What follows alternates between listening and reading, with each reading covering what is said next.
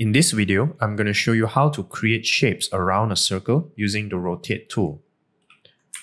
Let's start again with a simple triangle, and we'll left click to select our object, and we'll press R to select the rotate tool.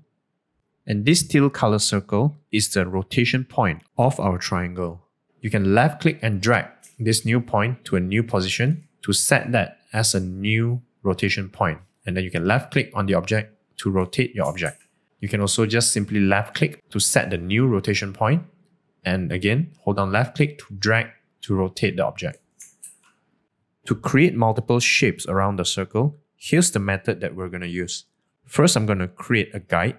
And together with the help of the smart guide, we can easily place our rotation point on this line. Let's select our object and press R to select the rotate tool.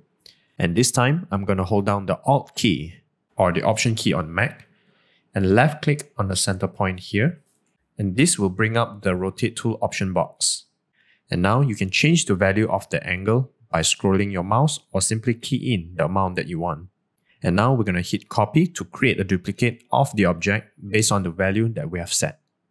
To repeat previous action, press Ctrl D or Command D on Mac, and this will create a duplicate based on the previous value that we have set. If you want to create a specific number of objects around the circle, left click on the object, press R to select the rotate tool, hold down the alternate key and left click on the new position. And this time we're going to enter 360 degree, which is equivalent to a full circle, followed by a divide. And we're going to enter the number of objects that you want around the circle.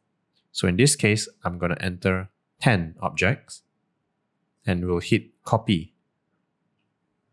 So now we have 2 objects right here, which means we have to duplicate 8 more times.